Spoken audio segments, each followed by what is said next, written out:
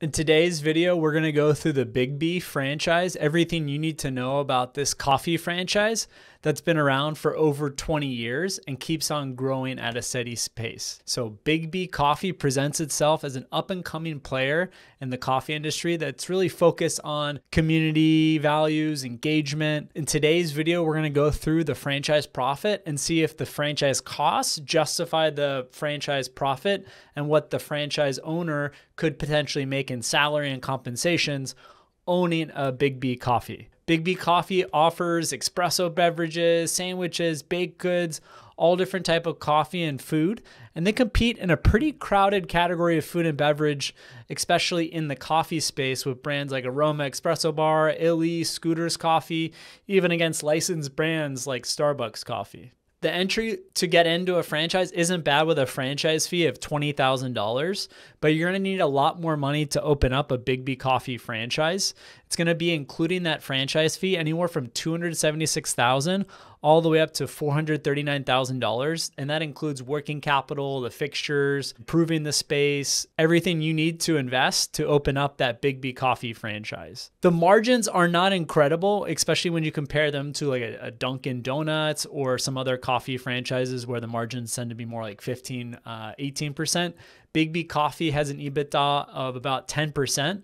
So with a 10% EBITDA on about $722,000 in sales, as a Biggby Coffee franchise owner, you could expect $70,000, $80,000 of income for this business.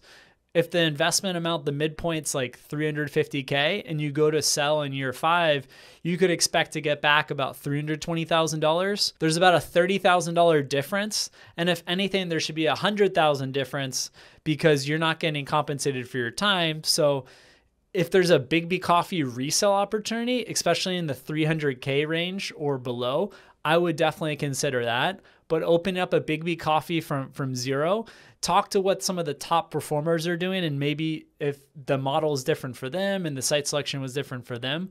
But this is the type of business that it can't just be the financial. It can't just be making $80,000, $100,000 from the business.